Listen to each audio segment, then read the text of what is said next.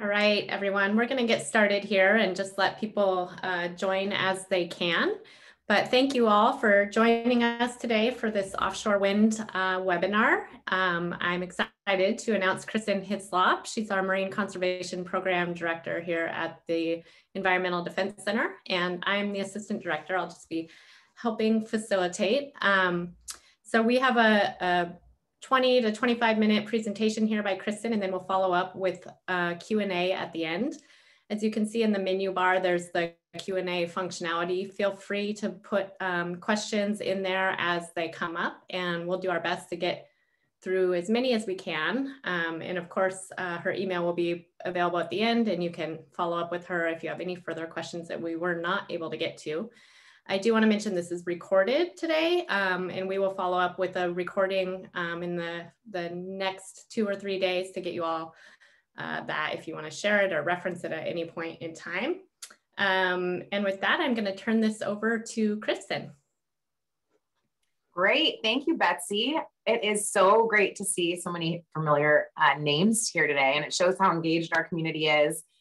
So thank you, as Betsy said, for sharing your lunch break with us to learn about this really what I consider very interesting topic of offshore wind on the Central Coast. So first, this is the first webinar the Environmental Defense Center, or as I will refer to us as EDC throughout this webinar, has done on this issue. So we are going to keep it very high level. We may have future webinars on specific projects or issues as they relate to offshore wind, if that is something our members, you all, are interested in. But for today, it's meant to be very high level and as an introduction to offshore wind and what potential projects may mean for the Central Coast specifically. So before we dive in, as I said, high level, I'm going to describe what offshore wind even is. So offshore wind are wind projects, or commonly referred to as wind farms, that are in the ocean off our coast. So when we talk about projects coming online in California, we are talking about the first offshore wind projects on the West Coast. This is new. We are specifically considering floating offshore wind, which is very new technology. So in this webinar, I'm going to introduce you to what offshore wind may look like off the California coast, a little bit of background on why EDC is involved, the environmental issues we're looking at, and proposed projects. Okay, so to kick us off, what does offshore wind look like off the California coast? While there may be many offshore wind projects already developed globally, you may have heard of some, you may have seen pictures, you may be thinking this is old news, why is this new to us? As I mentioned, this is new to California and to the West Coast of the United States. And most of the wind projects currently in operation are in really shallow water. This means they look more like the turbines on the left of this picture, which are physically embedded into the ground. And in California, the continental shelf drops off quite rapidly. So any offshore wind development will be in deeper water. And because of that fact, we are talking about floating wind, which is very new technology. The first floating wind farm began operating in 2017 in Scotland. So it's only been around for a few years. That wind farm is in about 120 meters of water. And off the California coast, we are considering projects in depths up to 3,000 feet. So again, new technology on the national or on the global scale, and even going to be even more interesting and deeper waters off the California coast. So new. As you can see in the photo on the right-hand side, the floating wind is connected via an array of cables that are anchoring the turbines in place, as opposed to being physically embedded into the ground like the shallower turbines. So these may be some of the largest turbines ever put online. So potentially bigger than anything that is currently in existence. Some estimates paint these turbines as greater than 700 feet tall. And we're talking about blades that may be more than 100 meters in length. So imagine a football field length turbine blade. The ones that we're talking about in Morro Bay currently, and this could change as technology is rapidly developing, are about 10 to 12 megawatts. And I know that may mean absolutely nothing to some people on this webinar. So an estimate from General Electric for a 14 megawatt turbine, so pretty close, is that one rotation of that turbine could power one household for 2 days. So this is a lot of power we're talking about. And because this is a new technology, as I've mentioned over and over again, and it's in a new location, there are a lot of unknowns. So when I talk about this issue and say, we don't know yet, or we aren't sure about this, it's the greater we. It's not just EDC, it is it is everyone working on this issue. There are a lot of questions that industry, independent researchers, and government agencies are still trying to answer about floating offshore wind in California. And that is why EDC is working on this issue, is to make sure we account for as many possible impacts as we can and support robust planning to avoid as many negative environmental and community impacts as possible. So next, I just want to paint a broad brushstroke on the reality of our current situation in the climate change and the bigger why of why EDC is working on this issue. So since our inception more than 40 years ago, EDC has been working to stop offshore oil drilling to both prevent localized impacts from operations and oil spills and to reduce climate impacts. We want to keep fossil fuels in the ground. That is the only way to help solve this climate crisis. As an organization, we recognize that climate change has already begun to reshape our coastline. It has had negative impacts on our kelp forests. It has threatened our communities with fire and flooding events. And we've only just begun to see the impacts. We know that all of our conservation efforts will be for nothing if we do not tackle the climate crisis. So with that, we join our communities, our state, and luckily, under the Biden administration, our nation in supporting really aggressive renewable energy goals. And renewable energy is going to come from a wide variety of sources, including everything from rooftop solar to large wind projects. And every industrial or large scale project will come with environmental impacts and trade-offs, whether we're talking about big solar projects in the desert or 700-foot tall wind turbines 20 miles offshore.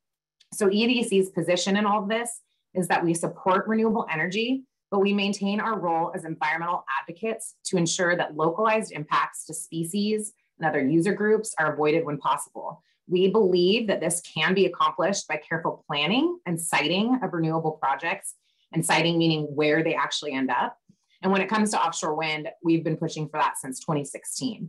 We got involved early to support a really smooth transition to renewable energy. That's the goal, at least, by working with elected representatives, the industry, and our partners in the environmental community to create paths forward for offshore wind.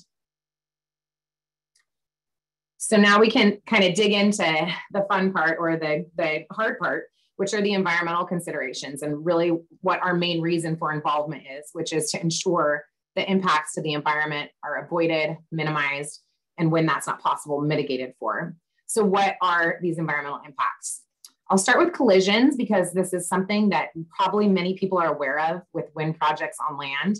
And it's simply that birds and bats actually collide with the blades of these turbines. So how do we deal with this issue? First and foremost, we need to prioritize the avoidance of areas with high abundance of birds and bats. Even our partners at the Audubon Society, who are focused on avian species, support offshore wind development because they also see the existential crisis we are facing with climate change.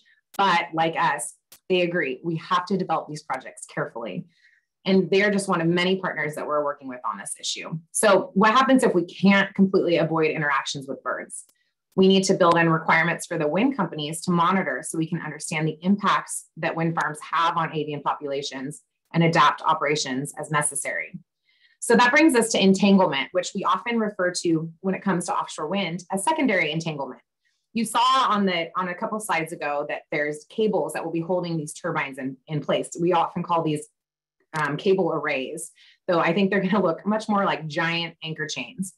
Someone described this array of cables to me as a web underwater, and that has been a really great visual for me. And as you can imagine, things can get caught in webs. So derelict, or what we sometimes call ghost fishing nets and lines, just fishing nets that are kind of released from where they were meant to be and are floating around the ocean, they may get tangled on these cables, and then animals may get caught in that. So entanglement can impact all types of species, and we're primarily concerned with marine mammals and sea turtles. The Central Coast is, as many of you likely know from all of the work we've done on ship strikes and other marine mammal issues, the Central Coast is home to a variety of endangered and threatened whales. And we really want to ensure that these wind farms do not negatively impact their recovering populations. And so that brings me to noise, another issue that can heavily impact marine mammals. The shallow projects that I described earlier that physically drive these structures into the seafloor have really loud impacts from what is called that pile driving. And that can have significant impacts to marine mammals. Luckily, we are told that these floating wind technology doesn't have that same impact, since the method of attaching these structures to the seafloor is different. So there's less construction noise, but there will still be noise impacts from the construction and normal operations. So this can also affect marine mammals, fishes, and other species. It can also lead to potential displacement, which can be because of noise or the actual physical structures and cable arrays. So what is displacement? It simply means that there are animals that avoid the area. So that's a question. Will species avoid the area because of these challenges? And then will that then push them into another area of risk? For example, will whales avoid this area and be pushed into a location with higher vessel traffic? Which brings us to the next threat, which is ship strike. Another big concern for recovering whale populations on the California coast. And as many of you know from EDC's other work, we've been working on minimizing the risk of ship strike, which is when large vessels hit and kill whales. So the ship strike risk can come from displacement, but it also can come from just the normal maintenance and monitoring activities of the projects themselves. There'll be vessels going to and from the ports to the project locations, and we need to ensure that they're going at proper speeds to avoid hitting whales. Next, we have habitat issues, and this is really simply the fact that these projects may physically impact the habitat that they are over. So we want to ensure that that siting avoids important habitats such as deep sea corals or seamounts and many others. But as you can imagine, these large anchor chains are not just going to stay put in the ocean column or in the water column. They're going to be moving around and likely scouring the sea floor. So we want to make sure that they're sited appropriately to avoid habitat destruction. And then finally, one of the issues we don't often hear about is what these projects will look like for nearby communities onshore. They're large industrial projects, and the turbines are, as I mentioned, are so big that they're going to need to be constructed near where the wind farm is going to end up. They're too big to be transported on land. So this means that they need to be constructed at large ports that already have the capacity for such projects, or we need new facilities that need to be built onshore to complete the construction.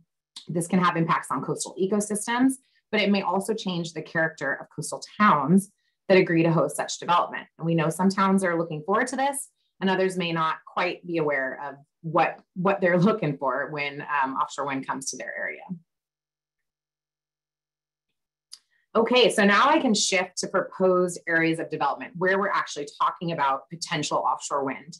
So this photo, or this image rather, is of the Morro Bay area. So you see two polygons here, two blue areas. One is labeled as Morro Bay and the other as Diablo Canyon. And this is directly west of San Luis Obispo and Morro Bay. So the top one, the Morro Bay polygon, borders the Monterey Bay National Marine Sanctuary, and it actually overlaps with the proposed Chumash Heritage National Marine Sanctuary. And it is our understanding that the Northern Chumash Tribal Council, who were the nominating body for that sanctuary, are generally supportive of offshore wind.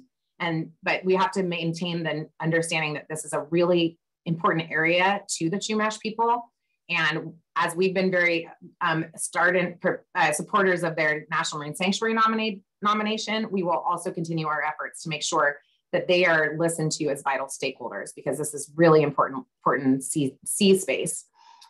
So when we're talking about these two areas, conversations started in 2016 when a wind company requested to lease the area off the coast of Morro Bay. So basically, when any private company wants to use public land or sea space for a private project, they have to get a lease from the government. So when this company requested a lease, this started a process at the federal level to identify suitable sea space for offshore wind. And the federal agency in charge of that is the Bureau of Ocean Energy Management. And in response to that lease request, the agency sent out what is called a call for competitive interest, or in simple terms, they asked other wind companies to speak up if they were also interested in leasing sea space for offshore wind. Multiple companies said they were interested, and that led to a process where the Bureau created call areas, or places they thought may be optimal for offshore wind. So that's what you see here. The two areas are the two call areas on the Central Coast. There's also one up near Humboldt.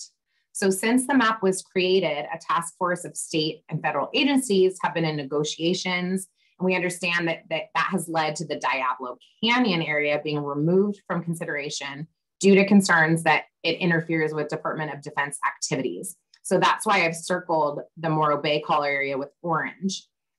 It is the most likely place we will see offshore wind, though that area may shift a little bit with negotiations. And from what we've heard, this is also likely the only place along the Central Coast or Southern California for a federal wind project or a wind project in federal waters in the near future. And we expect to find out more about that final call area pretty soon, maybe in the next few weeks. Okay, so this picture, which is also my virtual background right now, is a rendering from the Bureau of Ocean Energy Management of what the visibility of these turbines might actually be from shore. And this is a point east of the Piedras Blancas lighthouse.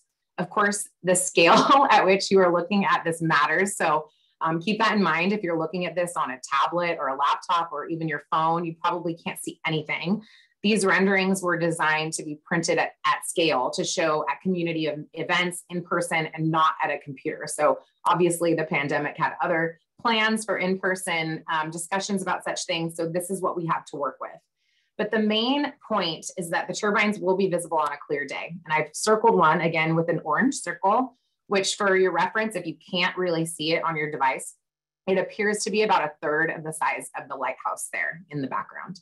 And because EDC is focused on the environmental impacts I just discussed, I will leave it to you as the individual viewer to decide if these are obtrusive structures and a blight on the horizon or beautiful reminders of all that we're doing to tackle the climate crisis. And we will leave it at that for now. So that brings us to the projects in state waters. Yep, there are two projects off the coast between Vandenberg Air Force Base and Point Conception. We often refer to this as Point Conception area just because it's a really good reference point for people, but the point there is actually Point Arguello. They're in state waters or within about 3 miles of the coast. So I have two arrows here that just point to two distinct projects, which are each proposed to have 4 wind turbines. So the early stages of, we're in the early stages of permitting, and the State Lands Commission is the responsible state agency. They've received these permit requests, and they're in the pre-CEQA phase in which they're currently doing stakeholder outreach and data collection. So, and I realize that some of you might not even know where Vandenberg or Point Conception is. So this is west of Santa Barbara, south of San Luis Obispo. The nearest town is Lompoc.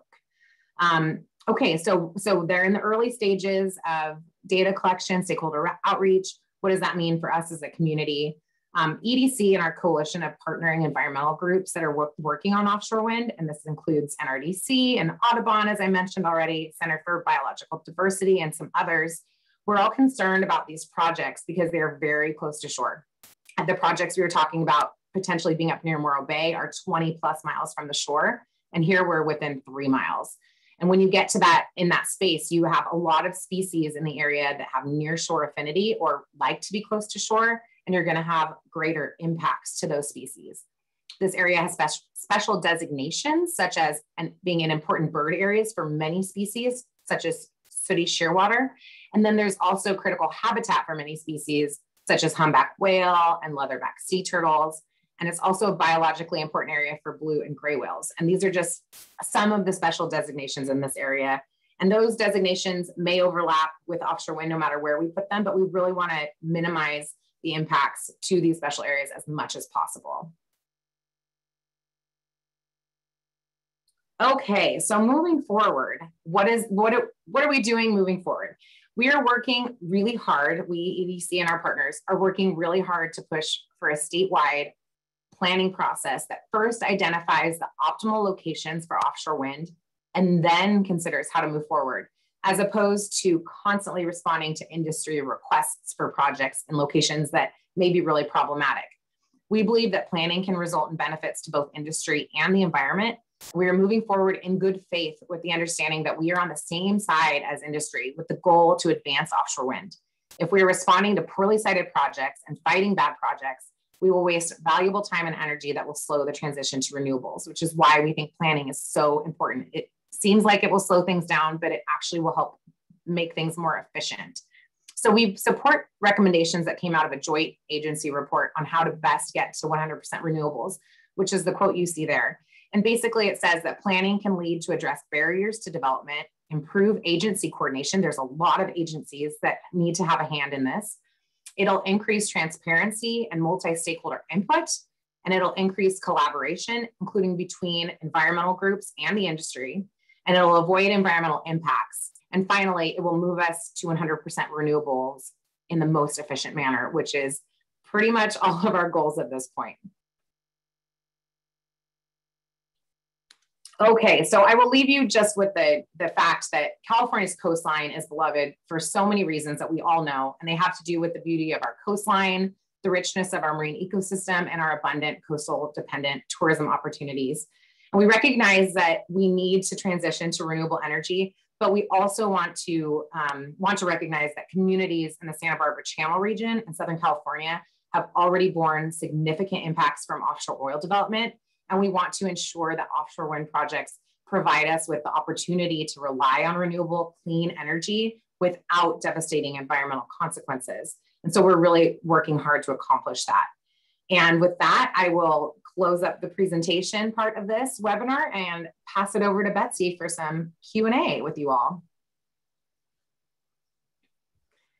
Thank you, Kristen. That was wonderful. And again, as Kristen mentioned in the beginning, we were really given a high level overview here. We definitely, as we learn more about the federal process and these specific projects, there will be more opportunities. So if you'd like to hear more on this topic in future webinars, please do email us, let us know, and we will try to build that into the schedule. I'm just going to run through some of these questions that have been coming in here, and feel free to add more.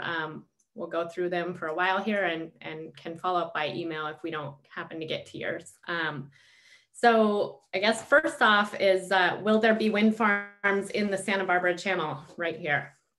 Oh yeah, that's such a great question. And before I answer, I will mention, I forgot to say that my email is on this slide for those of you who may just be listening. I know that's possible.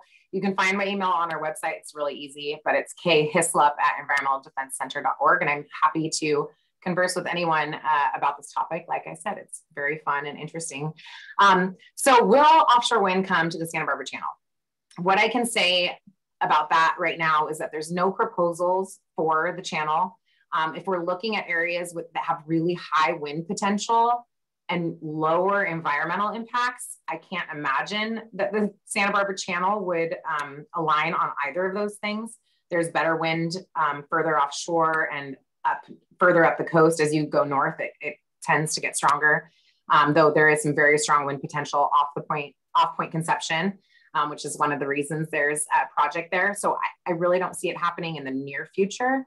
That doesn't mean that there won't be proposals, as I mentioned. And I also, this reminded me, there's one other really interesting thing to note about why there were projects proposed off Morro Bay. And that's because there's already transmission potential at the power plants there that are being decommissioned or shutting down. So there's the Diablo Canyon power plant and the Morro Bay power plant. So there's already this infrastructure to actually bring that energy from offshore to people's houses.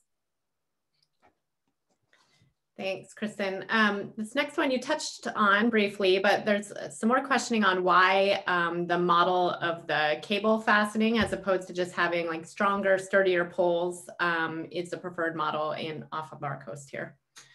That is very simply the depth. So as you can imagine, having a structure that is 3,000 feet tall, as opposed to having this sort of cable connection is much more feasible.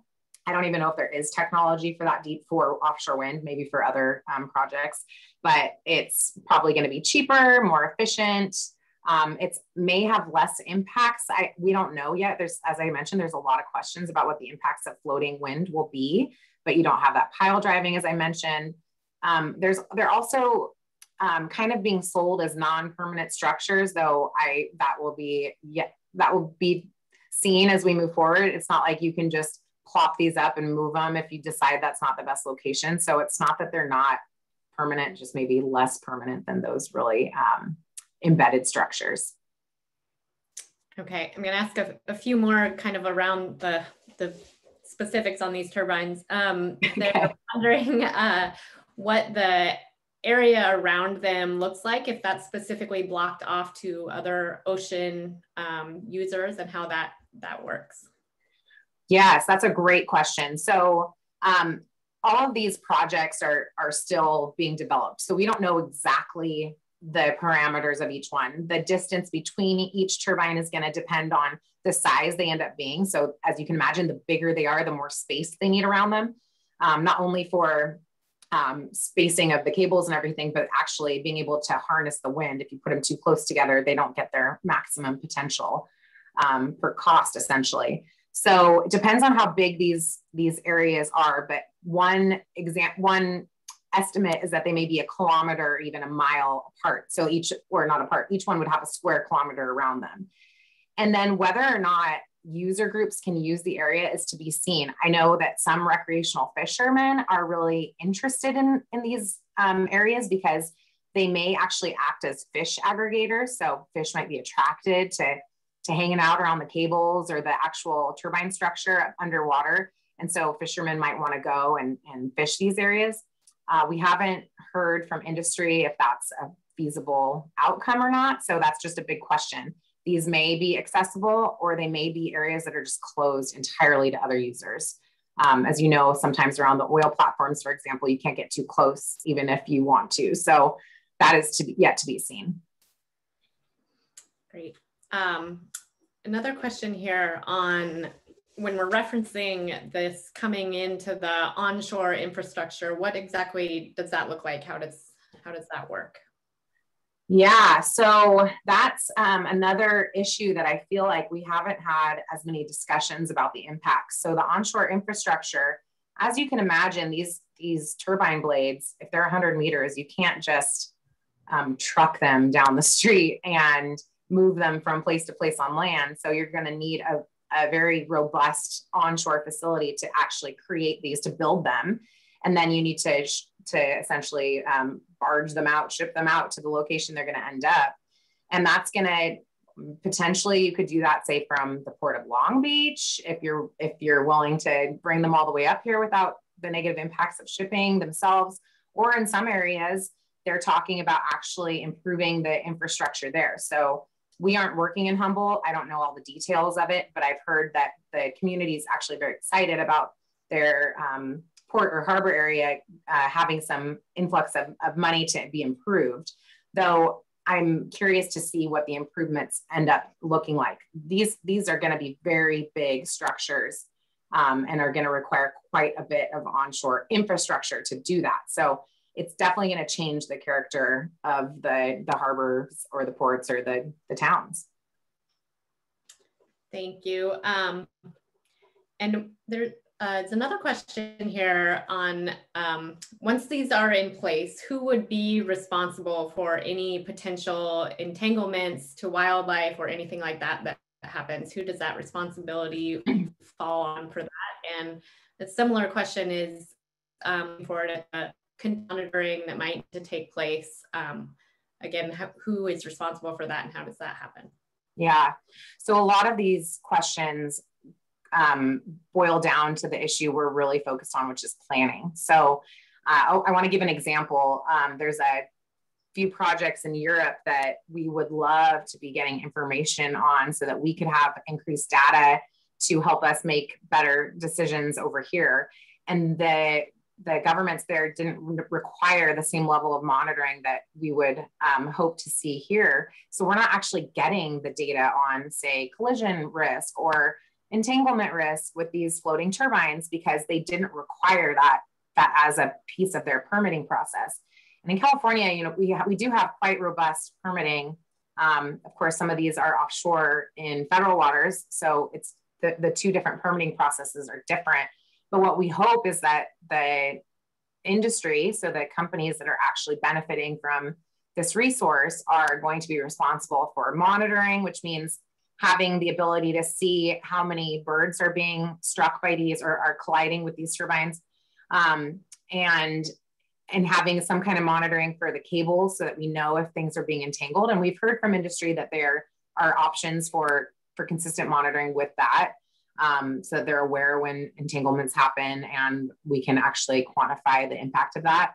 And so again, it depends on what the planning process and the permitting entails, but hopefully it's robust, in which the responsible party to mitigate for any issues is the industry or the company itself that is benefiting from using the wind resource and getting it to people's homes.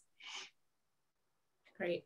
How feasible is it to have state requirements or recommendations? I think this question is just addressing on the state versus federal projects and feasibility on requirements and guidelines for that.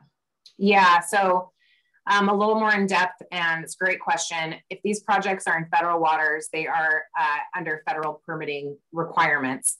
Though the caveat to that is that there is going to be a need for the transmission to go through state waters, and all of the onshore infrastructure will be under state regulations. So that gives us some capability of really maintaining the statewide strong environmental laws. But in federal waters, there's just federal consistency with state regulations. So we have a little less ability to use the strong California environmental laws in that realm. Do we need offshore wind to meet California's energy goals? This is a great question, and one that is another reason we really want a statewide planning process. This is one that we've been asking. We know that we need renewable energy, and we know that all energy, as I mentioned, is going to have impact. So we don't want to just throw solar panels in the desert and decimate desert species and populations. And we know that we don't want to be NIMBY, not in my backyard, saying we just want to put it somewhere where we don't have to think about it, but benefit from it. So, but at the same time, we know that offshore wind is going to have environmental impacts.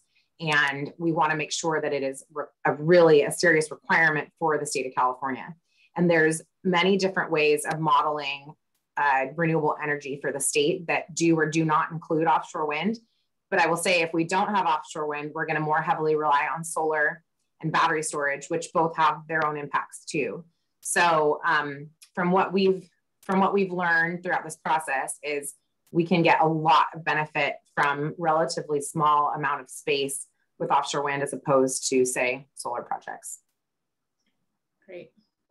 And a question that's come in a number of times here is just if you can give any more on the timeline of these projects, both in the kind of the process, but also like how far out would we be before these projects would actually bear fruit? And also there's a lot of interest on what the community can do right now, if there's any potential way they can help or weigh in.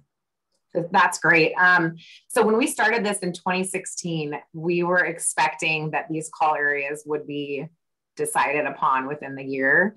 And as with almost all of our work, it's really hard to predict how long these processes will take. Here we are 5 years later, almost, kind of in the same spot we were in 2016. We've been pushing for planning to happen during this whole time. We could have had a planning process complete had you know, the agency stepped up to do it, or the budgeting be allocated so that they could. I don't want to put all of the responsibility on the agencies. So it's a big question mark as to how fast we can get this done. There are really aggressive goals in the state legislature right now to get energy online by 2030. We think that is probably pretty aggressive considering we don't even have lease space yet. But that being said, the wind industry believes they can get these online relatively quickly. I can't imagine that we would see them in the water within, say, 5 years, but within 10 years, that's a very likely potential, depending again on how quickly the permitting process goes, how quickly the planning gets underway. When BOEM, or Bureau of Ocean Energy Management, comes out with their final lease areas. We do expect things to move more quickly now that we have a new federal administration. Things were completely paused under the Trump administration. They had no interest in forwarding offshore wind. And the Biden administration has made some serious goals to support wind in the United States. Whether or not that will include California is to be seen. A lot of the energy is on the East Coast, but we have been seeing a lot of energy in the legislature of California to push forth with offshore wind. So that's a very vague answer to your questions, which is that we don't know, but very likely we could see this within the next decade. And what was the second part of that question, Betsy?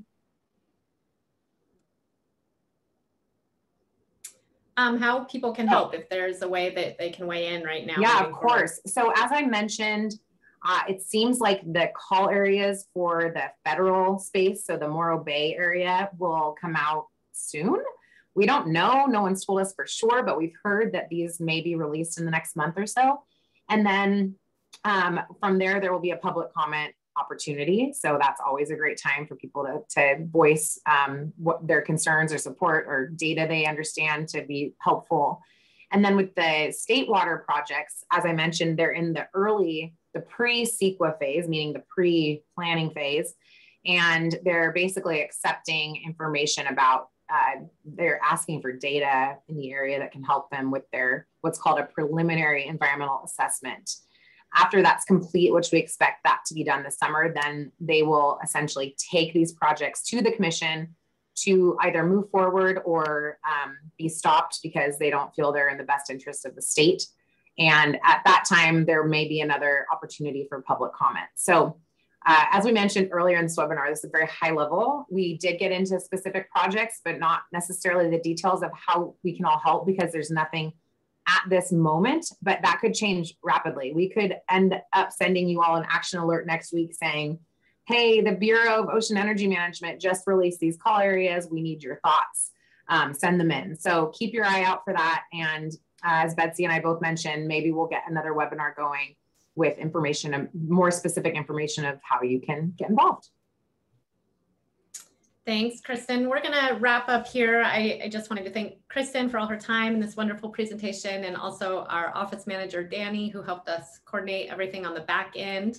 And yeah, feel free to email questions. There was a number that we didn't get to that were a little more in depth, so we can do our best to answer those in the coming days. And we will send out a recording to everyone of this webinar for you to reference or share with anyone within the week. And yeah, just thank you all for taking your lunch hour to join us. I hope it was helpful information.